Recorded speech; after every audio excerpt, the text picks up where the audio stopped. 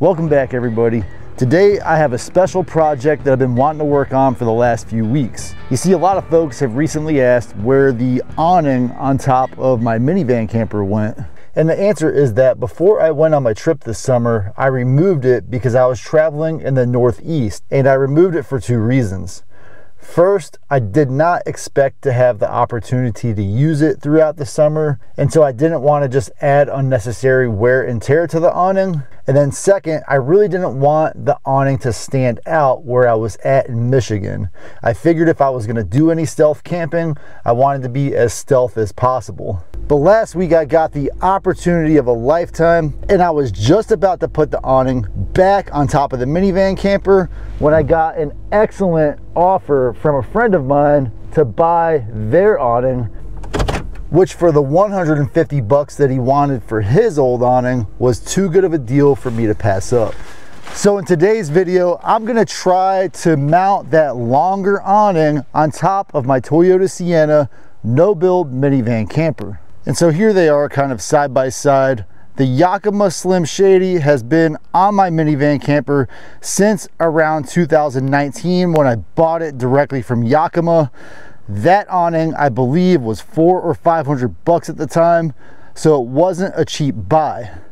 And then on top is this new one that I got off my buddy for 150 bucks, and this is a 230 brand awning. As you can see, this Yakima SlimShady awning is a lot shorter than this 230 awning. This one I believe is 6 feet, and then this one I believe is 89 inches. And so by replacing the shorter awning with the longer one, I'll be able to extend my footprint, allowing a little bit of rain protection under the front door if I need to get in and out of it. Actually, the Yakima SlimShady awning is 6.5 feet by 6.5 feet. And I was only able to step outside of this sliding door and then use a few feet around that area to do things that I enjoy doing, such as cooking and sitting out beside the minivan while I'm out camping. I'll do the exact math on the dimensions later. However, the footprint of the Yakima SlimShady is just around 49 square feet, which is 7 times 7 or 6.5 times 6.5. So even a little smaller, maybe 46 square feet. While the new 230 is almost 64 square feet, which basically means that's about 1.5 times larger than the SlimShady. And yes, 150 bucks sounds like an amazing deal, but what I did not get with this new awning is the feet to attach the awning to either my roof rack rails or some other rails, such as the side rails on top of the van. And what I want to try to do today is to use the rails from the Yakima SlimShady to attach the 023 or the 230 awning to these OEM Toyota Sienna roof rack rails. I am going to have a little bit of problems or possibly some fabrication to do because the gap here for this awning is about 2 inches or 1 3/4 inches, while the gap here is about 1.5 to 1 3/4 inches. And the problem with that is when I take these brackets off and try to put them here, they're not going to line up properly. But because I want to make this job as simple as possible, I am going to go ahead and at least try to use those brackets first. Otherwise, I may have to buy some new roof rack rails, and the ones that I found that work with this awning turned out to be around 300 bucks. And adding 300 bucks to this project may not be worth it, and it's a lot of money to spend just to upgrade the footprint under the awning that I only use a couple of times a year anyway. I think that's either a 1/2 inch or a 9/16 nut holding that bracket onto those feet. But just to make sure I don't have to make multiple trips to my toolbox, I'm gonna get my strip of sockets and my ratchet so that I can get that thing off and at least see if those brackets work together. And in case anybody's wondering, this is my old socket set that I bought at AutoZone probably about 25 years ago when I first started working on vehicles. I got such an excellent deal on this awning because my buddy had bought a travel trailer that came with it on it. And he does a lot of camping with his family. And so he wanted an awning that was one of those 360 awnings or 270 awnings that went all the way around his trailer so that his family could all have a great place to hang out while he's out camping. And so as most of you watching this channel know, a minivan camper is not exactly a family-friendly camping setup.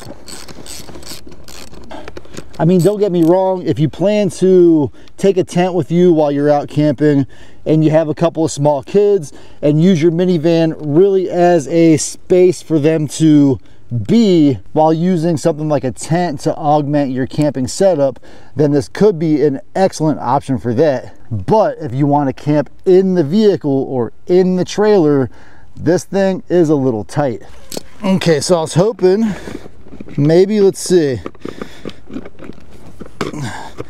So I'm gonna have to slide the feet off the ends here, which isn't a huge deal, but I was hoping that I'll just be able to twist that off. So this thing is much more secure than I expected it to be, which is not a problem, but it may give us problems when I try to use those feet here. And spiders must love making a little web under this thing here, because there are several dead spiders on that thing. And I have several old Yakima keys laying around, so I assume that this was locked, preventing this thing from spinning, but I guess it was just unlocked the whole time and no one has ever stolen my awning, and now it'll be easy to just pull that off so I can try to manipulate these feet a little easier.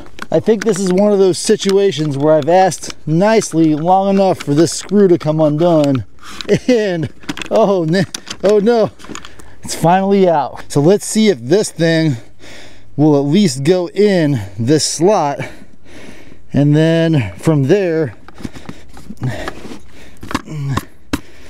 we can see that we have quite a bit of overlap between this aluminum bracket and this bracket right here. And so what I think I'm gonna do is get some self-tapping screws and just screw those in there. I don't feel like this thing is at risk of coming off at all, and I think just by adding a couple of short self-tapping screws, I'll be able to make sure that this thing is secured safely on here. So I guess for this modification, I'm gonna treat this like a phone a friend. Let me know in the comments, do you think if I use some nice screws that aren't too long, that'll make this a safe awning on my vehicle? Or should I be worried and spend the $350 on the new rails? So this 230 awning did come with some brackets that look like this, as well as the appropriate nuts and bolts to mount this bracket to that. And so another possible answer to that problem would be to mount these brackets either like this or possibly like this on this roof rack, this factory OEM roof rack.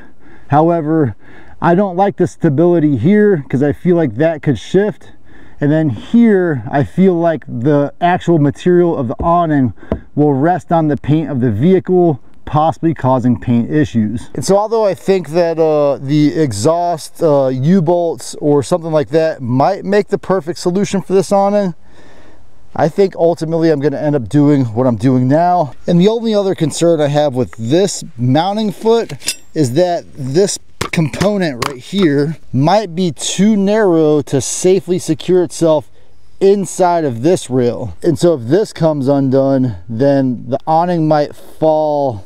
So this will sit on the bracket like that.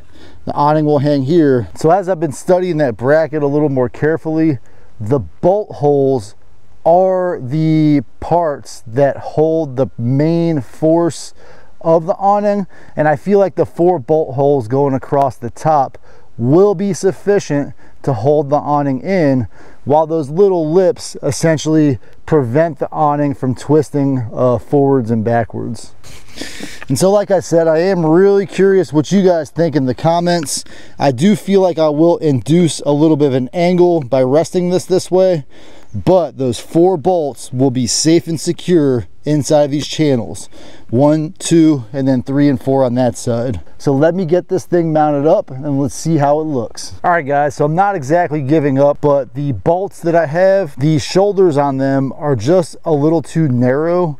And what I mean by that is I don't want them to pull through when they're torqued down. And since I won't have those 8 points of contact and only the 4 points of contact, what I want to do is pause on this for now and see if I can get the 8 bolts that I need so that I can make sure this thing is safely set up before I go anywhere with it. So I did a little bit of research and I confirmed that the nuts and bolts that I have are the proper size. I was worried about having those 8 points of contact, but in fact, the awning only had 2 points of contact on each of its 2 brackets, and I'm retaining 2 points of contact with my setup. So, unless my roof rack fails, I don't expect the awning brackets to fail. The nuts that came with the bracket are also those silicone locking nuts, so there's almost no chance that they will back out after they have been torqued properly. So let's get this thing mounted to the roof and see how it feels. So in the past, I had 2 sets of roof rack crossbars that I used, one for the solar panel and one for the awning, but this thing is still holding up pretty good, so I think I'm going to go ahead and mount the awning directly to this set right here. I wanted to make sure that I lined up the back of this awning with the lift gate on the van, because if those contact after they're mounted, it could damage the van. So if you're out and about and you see my van, please don't steal my awning, because I don't have the keys for these brackets anymore. But let's go ahead and twist this on. Let me see if that'll match perfectly or not.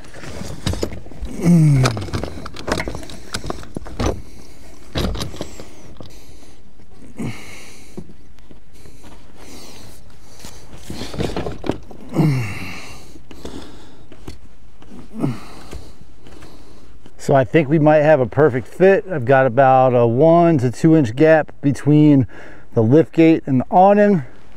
My only concern is the knobs that hold these crossbars on had to come off so that the feet, the old Yakima feet, could properly secure to the roof rack crossbar. Now this thing is on tight, it's secure. Those are the OEM crossbars, so I'm not too worried about them breaking or falling apart. And then I just have to make sure not to lose these 2 caps for if I ever pull the awning off. I'll continue to adjust this just to make sure that I have it on there nice and secure, and I'll test it out a little bit.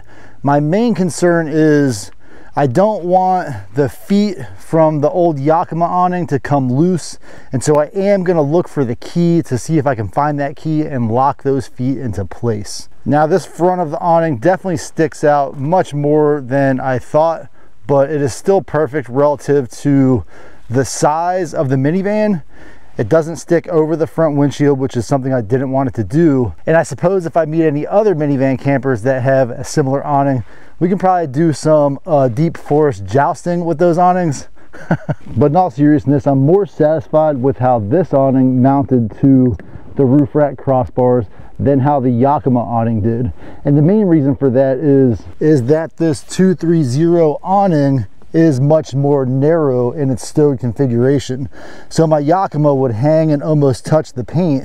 It didn't touch the paint, so it wasn't damaging it, but this one is about 1 inch or 2 higher on the minivan than the other one was. We'll see how that plays out as I'm going through the woods, if this is more prone to snagging obstacles or if this is something that's not going to actually be a problem for me. I think that about does it for my install of this 230 awning, and in my next camping trip I will fully set this out so you guys can see how it performs in some real weather outside while I'm minivan camping. And a lot of times when I'm camping, I get out into those forests and I do get some pinstripes on the side of the van. They're not a huge deal, but I have a whole lot of fun when I go out camping in the wilderness. Now I'm not sponsored by either 230 or Yakima. I just like to have an awning on the side of my minivan camper. And if you want to find out any additional details about either of those awnings, I'll leave some links in the video description. And finally, if you like this video, please give it a thumbs up and please consider subscribing. I'm close to getting to 100,000. The awning feels so stable that I almost forgot to tighten the bolts. So let me get those nuts tightened up so I can make sure absolutely that I don't lose this thing going down the road.